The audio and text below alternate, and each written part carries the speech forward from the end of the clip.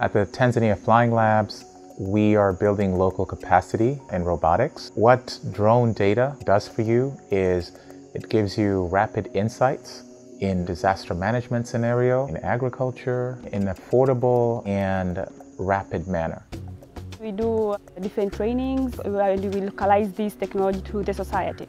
The local people want to know how exactly drones can help them in agriculture side.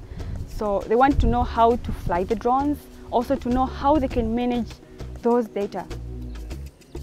In Eastern Africa, agriculture plays a big role in the GDP. If we can get a tool to assess and to facilitate the implementation of activity very quickly, it will be fantastic.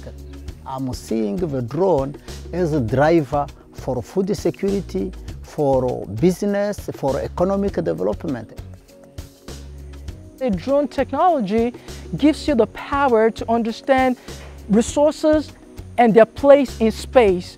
And this is how we can actually transform our world and make it a better place if we truly connect these dots across territories and across places.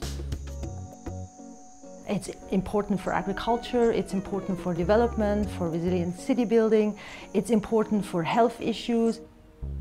Our mission is to really localize and accelerate drone technology in emerging economies.